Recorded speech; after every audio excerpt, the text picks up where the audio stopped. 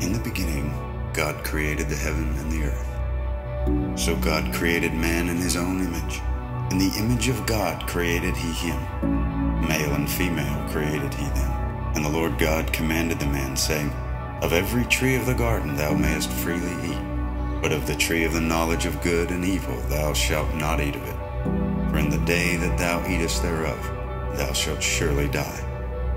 And when the woman saw that the tree was good for food, and that it was pleasant to the eyes, and a tree to be desired to make one wise, she took of the fruit thereof and did eat, and gave also unto her husband with her, and he did eat. Wherefore, as by one man sin entered into the world, and death by sin, and so death passed upon all men, for that all have sinned.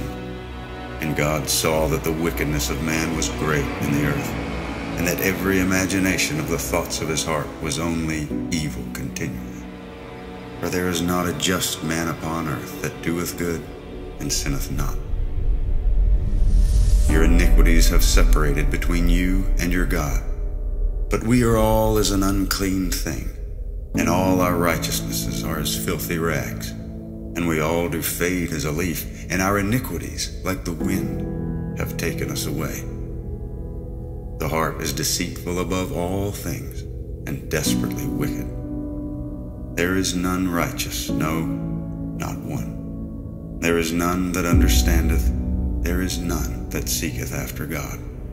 They are all gone out of the way, they are together become unprofitable. There is none that doeth good, no, not one. All have sinned and come short of the glory of God. The Scripture hath concluded all under sin. The wages of sin is death. All we, like sheep, have gone astray. We have turned every one to his own way. And the Lord hath laid on him the iniquity of us all. For he hath made him to be sin for us, who knew no sin, that we might be made the righteousness of God in him, who his own self bare our sins in his own body on the tree. I declare unto you the gospel, how that Christ died for our sins according to the Scriptures, and that he was buried, and that he rose again the third day according to the Scriptures. For God so loved the world, that he gave his only begotten Son, that whosoever believeth in him should not perish, but have everlasting life. The gift of God is eternal life through Jesus Christ our Lord.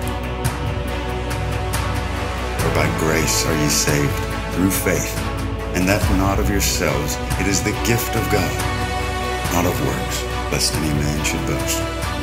Not by works of righteousness which we have done, but according to his mercy he saved us.